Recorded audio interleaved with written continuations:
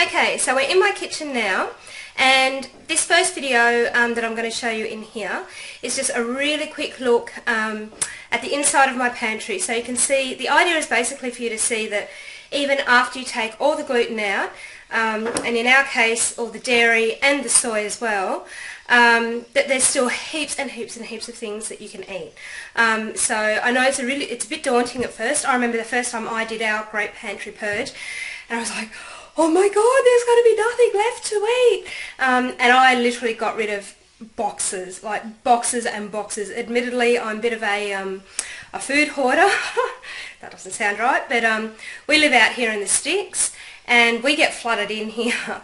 And when the floodwaters come up, we can be cut off for up to a week. So I like to make sure that I've always got a really well-stocked pantry.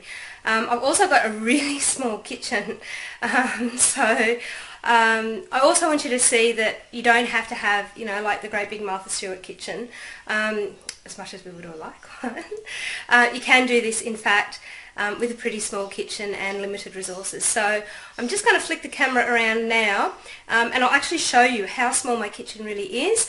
And in this video too, I'll also show you some of the storage ideas that I've come up with over the years to give me a little bit of extra space. So bear with me while I flick the camera around. Okay, so here we are in my kitchen. We'll start with what we had as the backdrop. Please excuse my really filthy walls. I didn't realise how bad they were. Okay, so this here, I'll step back a bit so you can see my awesome, awesome, awesome father-in-law, who I love dearly, and my super wonderful husband built me for this. I originally saw it on Pinterest and thought that is an awesome idea. So what they did is they actually cut into the cavity of the wall and built shelves into it. So as you can see, this was just like a long piece of wall, and I couldn't put shelves on it because, as I said, this is a small kitchen and this is actually the walkway. So that door leads down to the rest of the house, and then you can see my fridge there. And if you pardon the mares going around, that's the rest of the house, and then the pantry's right there. So you can see I couldn't put shelves sticking out because they'd impede on the walkway. So that's a really, really helpful little tip there if you've got someone who can, who's good at building things. Alright, so if we turn around now, I'll try to not make you dizzy. So there's my fridge, and then we have the stove.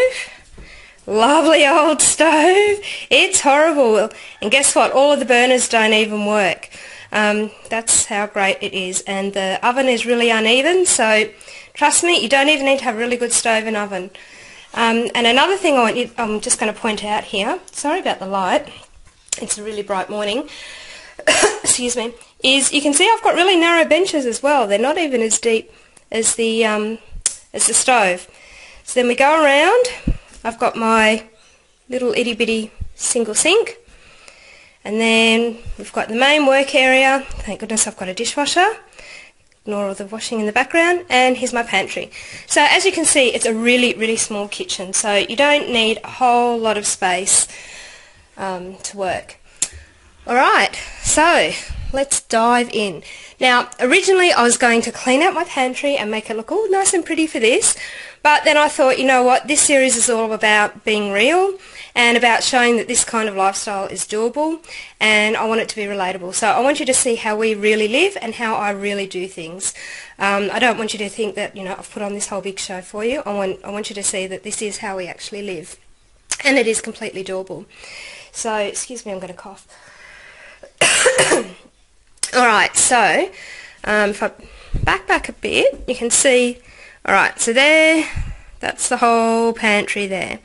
So the way I've basically arranged it is the things that we use all the time are right here at my eye height, and the things that the kids use a lot are on the next shelf down so they can reach it.